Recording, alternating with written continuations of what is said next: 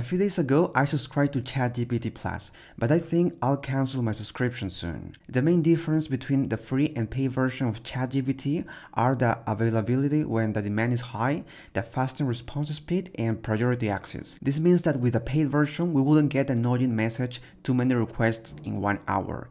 However, I didn't subscribe because of this. I almost never had trouble using ChatGPT, even when the demand was high. The main reason for me to upgrade to ChatGPT Plus was speed. I heard that ChatGPT Plus had a turbo mode that is way faster than the free version of ChatGPT, and that's true. However, it wasn't as fast as I expected, at least not worth it $20 a month. In this video, I'll test ChatGPT and ChatGPT Plus with prompts that generate 100, 1000 and more than 1000 words. Let's see if ChatGPT Plus is worth it for you. Okay, first I used both ChatGPT Plus and the free version of ChatGPT to generate a SQL query through the prompt below. This is a simple prompt that will generate less than 100 words, so the test will be fair for both. So ChatGPT Plus took around 7 seconds to do this, while the free version of ChatGPT needed 38 seconds.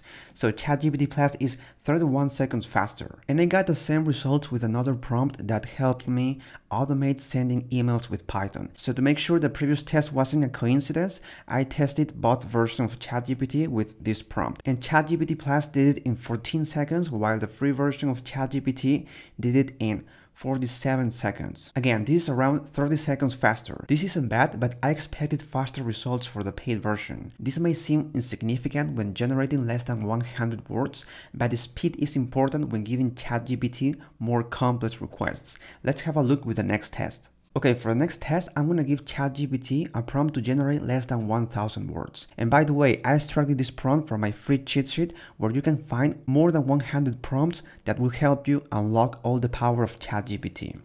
I'm gonna tell both versions of ChatGPT to simulate a job interview for a software engineer position by asking and answering questions as if ChatGPT was the employer and I'm the candidate. Alright, now let's see how many minutes it takes to both versions of ChatGPT to do this task. ChatGPT Plus generated 655 words in 1 minute and 2 seconds, while free ChatGPT generated 589 words in 1 minute and 53 seconds. Now we have a gap of 51 seconds.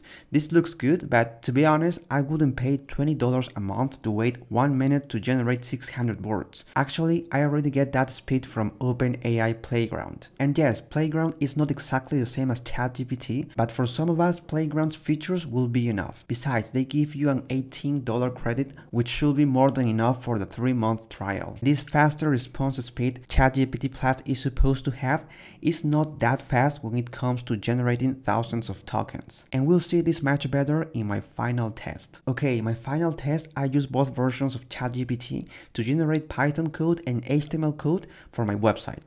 The prompt is quite long, but it helped me build almost a whole website from scratch using this single prompt. And by the way, I have a tutorial on how to do this and you can check it in the description below. Okay, first I asked ChatGPT to generate only the Python code. It took ChatGPT Plus 36 seconds while free ChatGPT did it in 1 minute and 51 seconds. But it also generated part of the HTML code. Anyway, I had to type complete on the free version of ChatGPT to generate the rest of the HTML code, and then ask ChatGPT Plus to generate the HTML code. Considering both the Python and HTML code generated, it took ChatGPT Plus 1 minute and 16 seconds, while it took 2 minutes and 16 seconds for the free version of ChatGPT. So there you have it. I don't mind waiting 1 or 2 minutes to get my code generated, but I do mind paying $20 for this. I don't think it's worth it paying so much for only speed, and it's only 30 seconds or 1 minute faster. I don't think it's gonna be worth it for you.